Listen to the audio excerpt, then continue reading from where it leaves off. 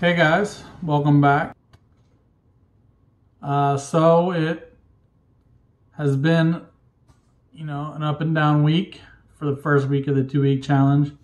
First day was fine, no issues. Second day, started getting really bad headaches from the lack of caffeine. Took some aspirin, didn't help. And I had to get a soda that had caffeine in it in order to get rid of the headache that I had for hours.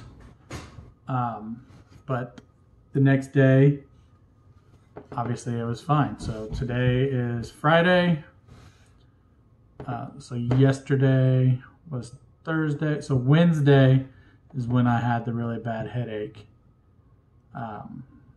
So that's when I went and got a soda. I actually got 2 of them and it did help. And then yesterday was water and it was good.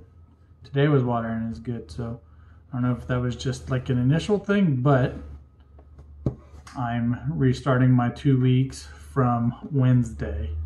So it'll be 2 weeks from Wednesday because I do want to complete this challenge.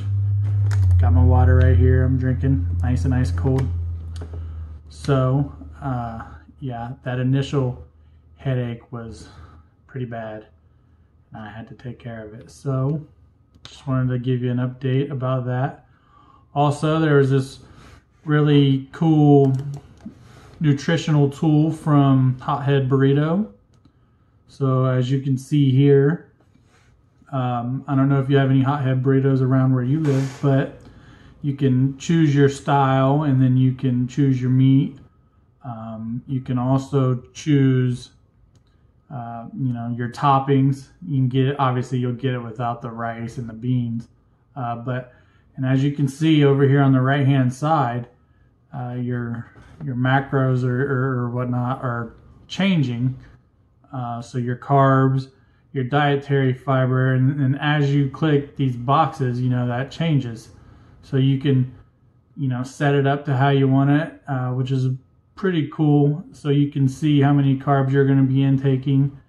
This again is a place called Hothead Burrito, and they're based in Ohio, but I did look around and there's some in different states: Alabama, Florida, Tennessee. So I wish more websites were like this for when you could get their food. Obviously a nutrition calculator. I use this. I pretty much know what mine is every time that I get it.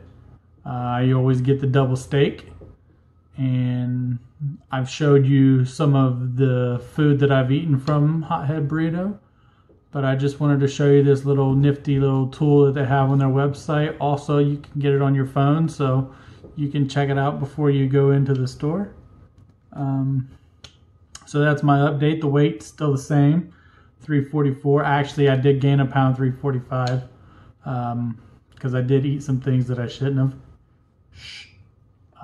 But I work for the next 3 days, and those are going to be 3 pretty good fasting days. So with that being said, hopefully I'm getting close to the 340 mark by the end of the weekend. So we'll see. All right. Well, once again, thanks for watching. This has been a quick little update for you guys. And I'll see you again in a couple days.